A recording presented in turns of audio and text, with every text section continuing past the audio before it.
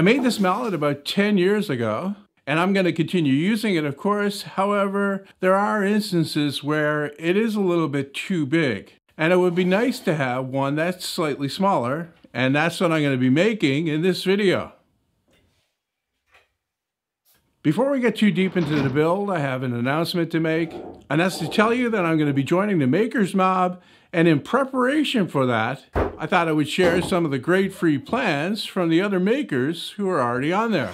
All you need to do is click the link to the Makers Mob in the video description to download your free woodworking plans.